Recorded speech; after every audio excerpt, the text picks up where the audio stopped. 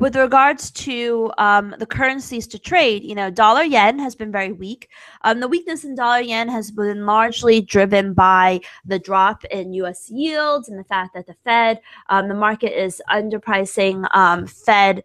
The market is underpricing Fed tightening, and so sorry, the market's under Fed tightening. There are lower highs, lower lows, but I think NFPs, or in the lead up to NFPs, we're going to see a rise in the US dollar. I think we're going to see a rise towards 101.50, during the sessions. Last night, the rally that we had came during the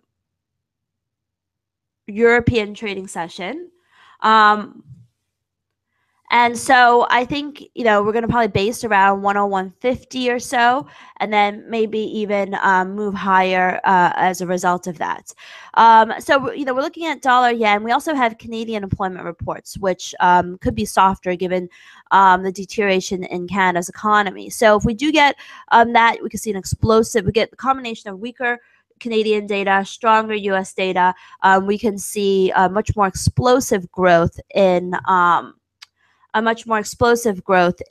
dollar CAD, with resistance up at 130, 120. So right now we're in long dollar yen trades, we're in long dollar CAD trades ahead of non-farm payrolls. We may not hold them through non-farm payrolls. It really depends upon what market factors are looking like, but that's definitely what we're focusing on.